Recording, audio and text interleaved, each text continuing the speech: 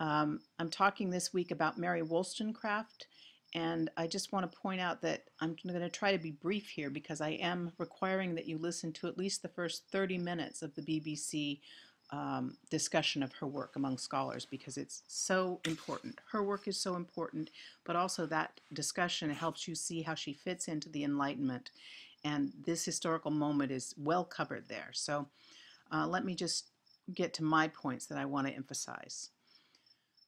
Wollstonecraft called herself, said she wanted to be the first of a new genus. She said, I'm going to be the first of a new genus. You know, I'm not born to tread in the beaten track. The peculiar bent of my nature pushes me on. She said that to her sister, and she said it in the context of being a writer. But what we need to remember is that it's her unique combination of interests in the Enlightenment and revolutionary philosophies of her day and her interest in the equality for women that I think make her a truly new genus. I'm not going to talk about her biography because that's both well covered in the BBC discussion and the Norton. But what I want to emphasize in terms of what's important about her biography is the training she had early on to be supportive and in defense of women who suffered at the hands of men, particularly her mother, who suffered at the hands of her husband, or Wollstonecraft's father, and her sister, who was in a very bad marriage. But if you combine this protective spirit with her intellect, her refusal to submit to conventions, and the gendered injustices of the time, you end up with a remarkable, outspoken feminist, really the first, who wrote The Vindication of the Rights of Woman. I am interested in her intellectual biography, though again, I think this is touched on well in the BBC discussion. But let me just say a few things. First, she was a supporter of the French Revolution. She went to France there and was there during the middle of the Revolution. She was writing a secret biography of the French Revolution, though she never completed it, or history. I suppose you can't write a biography of an event. She wrote The Vindication of the Rights of Man, her first pamphlet that sort of put her in the mix of the thinkers of her day, in response to Edmund Burke's critique of the French Revolution. Edmund Burke had been a supporter of the American Revolution and then turned his back on the French Revolution. And she decried essentially his cowardice in that, and entered into debate then with the key thinkers of her age, Thomas Paine, Jean-Jacques Rousseau, William Godwin, and many others. She read voraciously.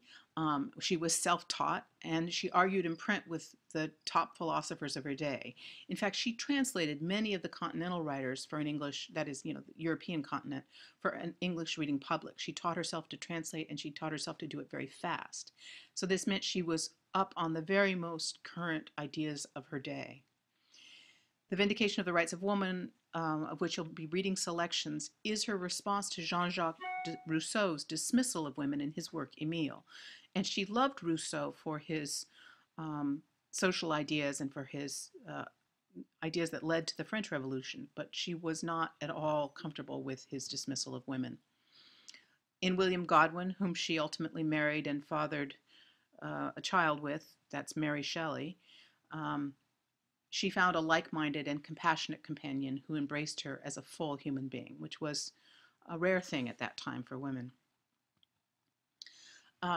So let's think about Mary Wollstonecraft as a revolutionary, a writer who was a revolutionary. She lived in a time when, as the Norton authors point out, economic and social changes were creating a desperate need for corresponding changes in political arrangements. And like her fellow revolutionaries, her call for the rights of woman was nothing less than revolutionary in the changes it would require and demand of political arrangements and social arrangements. So she was right there in the mix of writers who were trying to make a difference in a very turbulent time. And here's what she was up against. This is a writer writing a review of Wollstonecraft in the New York Times in 2005. Here's how things stood for women in the world Mary was born into, the England of 1759. Your property and your children were the property of your husband. Divorce was impossible, and if you dared to leave your horrid or abusive husband, you had to desert your children in the process and become an outlaw. Marital rape was perfectly legal and probably frequent. In all fairness, a new law in 1782 stated that a husband should not beat his wife with a stick wider than his thumb. In addition to the things that Bentley points out, women were advised by tradition, authorities, church to make themselves sweet and appealing to men, to refrain from political talk, to demur, all of which were the things that Jean-Jacques Rousseau was upholding as the perfect woman, and why Wollstonecraft felt she had to write the Vindications of the Rights of Woman. But you still might ask, well, why are we reading her as literature? And I think there's two reasons that I want to defend here, and I want to sort of shape our talking this week around. The first and most important is that she wrote powerful prose and that she was a true innovator in terms of writing. Virginia Woolf said she is alive and active. She argues and experiments. We hear her voice and trace her influence even now among the living. And I think Woolf is right. We're only in the 20th century did we begin to really get our heads around Wollstonecraft. She was dismissed by the 19th century, at least in the public. She was sort of underground hero for a lot of writers, but publicly she was rejected. In the 20th century, we came to understand how very innovative she was. And then, this may be more of a historical reason, but her works made it possible for women writers of literature to compose. Consider her daughter Mary Shelley, but many, many others. So on that point of her style, you will have noticed in the agenda this week that I'm asking you to read an essay called Chaos, Hyperbole, and Repetition, Style as Political and Social Critique in Vindication of the Rights of Woman. The point of that essay, and the reason I'm having you read it, is that it's an excellent close reading of Wollstonecraft's style to make the argument that in order for her to make her social and political critique, she had to create a new style. And so Gibbels points out, instead of direct confrontation, Wollstonecraft often has vague references to persons, changes in register, alternating speaking positions for herself, thematic switches, and so on. These strategies do not merely make the text alive, but are inherent to her social and political critique. So it's these strategies that this text does a brilliant job of pointing out. I want you to see a scholar applying close reading to make a very important argument. And it works then as a model, and both as a model and as a informative piece for you.